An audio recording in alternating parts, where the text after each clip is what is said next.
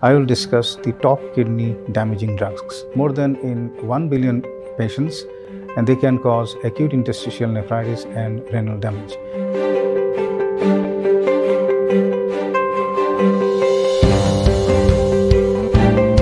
I am Dr. Ebadur Rahman from Evercare Hospital, working as Senior Consultant.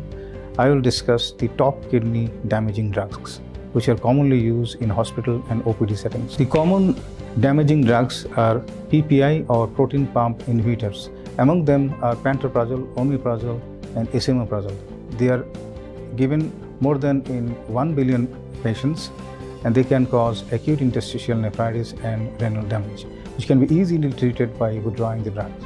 Second group is ACE and ARB, which are used to save the kidneys, but sometimes they do the opposite, especially if you are having flu and also corona and diarrhea.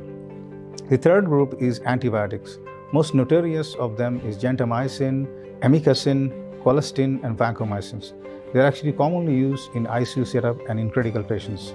The third group is transplant medication, which are used to save the transplant, but they sometimes do the opposite, especially cyclosporin and tacrolimus, which can actually, higher level of these can actually damage the kidney. The fifth group is anti-tumor medication, especially cisplatin, which is extremely damaging to the kidneys. 30% AKI are drug-related, 7% are hospital-acquired drug-related AKI. 30% in ICU who are having acute renal failure are actually drug-related. The mechanisms by which drug causes injury are acute interstitial nephritis, glomerulonephritis, microhemodynamic vascular change, obstructive mechanisms like topiramide, which is used in migraine, microcrystal, and rapidly progressive glomerulonephritis, which is very rare. Contrast nephropathy, which is extremely common, especially those who have pre-existing renal disease and diabetes. Thank you for watching our video episode.